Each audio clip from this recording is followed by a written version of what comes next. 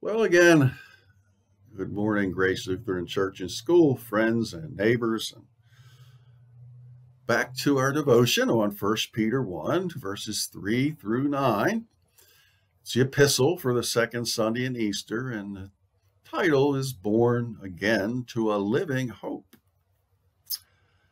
We looked at verse 3 the last time we met. And so verse 3, which speaks to being born again, says, we're born again to an inheritance that is imperishable, undefiled, and unfading, and it's kept in heaven for you, who by God's power are being guarded through faith for a salvation ready to be revealed in the last times. Peter is speaking to us here in our current adversities, especially the pandemic of the coronavirus and all its effects of isolation and sickness and uncertainties and death. But he's speaking in contrast. This is good news, and there's a lot of good news packed into this verse about our inheritance as a child of God. It's incorruptible, undefiled, and never fades away, and it's reserved for us in heaven. Many of us have received some important invitations, but the invitation of the gospel includes an eternal reservation in heaven. The fact that we all age, we all get sick, we all die means that we are infected with sin, and our current bodies are subjected to wear and tear and decay. Our bodies are corruptible now, but none of that applies to our resurrected soul or our resurrected body of glory. The requirement for undefiled inheritance begins in the Old Testament, and there the animals that were sacrificed had to be without defect, because you cannot come into the presence of God no matter who you are if you're stained by sin. And of course, God always expects our best.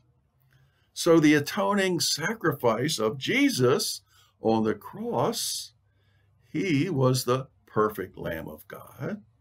He never sinned. He kept the law perfectly. And he is our sacrifice, our offering, and he removes that stain of sin for us and provides for us an undefiled inheritance. And his forgiveness is what paves the way to heaven, and the riches of heaven are our inheritance. It's springtime, and it's a time of new birth.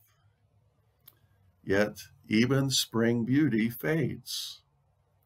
The lilacs breathe with fragrance, but like all flowers, they'll cease to bloom and then they're done.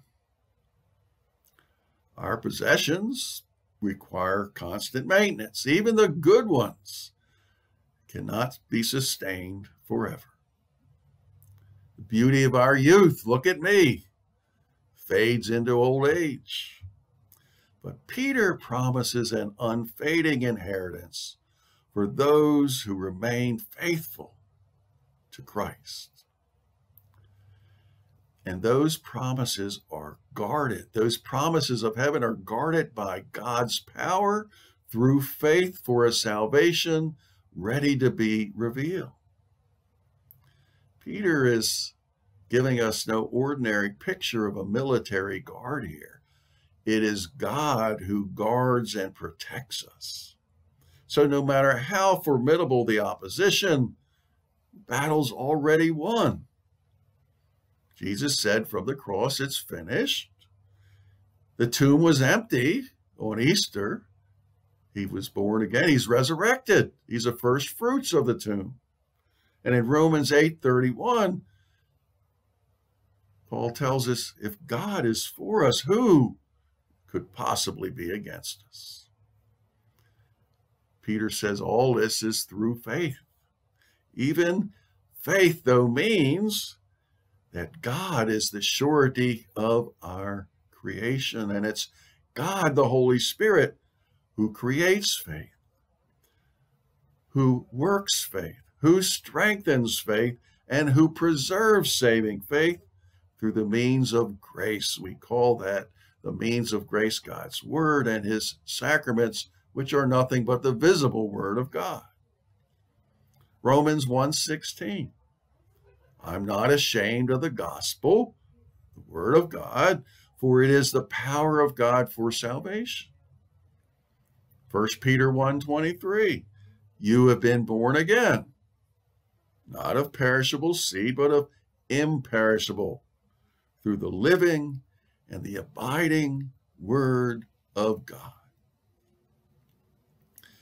Now, today, we've looked at verse 4 and 5, and here verse 5 ends with a salvation that's ready to be revealed at the last time.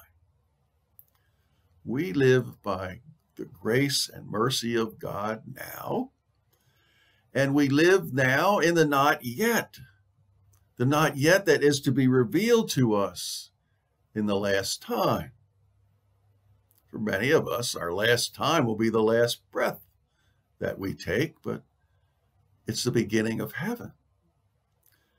And the end of time will be the beginning of our resurrected glory that'll have no end. And for all this, we thank God that it's all under his control. So until we meet again, know I'm praying for you. We thank you, Lord, that you have given us this living hope, and we just wait with anticipation for when you're going to come to us now in your word and your sacraments, and you're going to come again and with all the angels and claim us in heaven to a life of eternity with you. Until we meet again, we'll continue our look at 1 Peter 1:3, verse 9. Peter now is the emboldened disciple, equipped and full of the Holy Spirit. He is an apostle of the gospel of Christ. Amen. Come, Lord Jesus. Amen.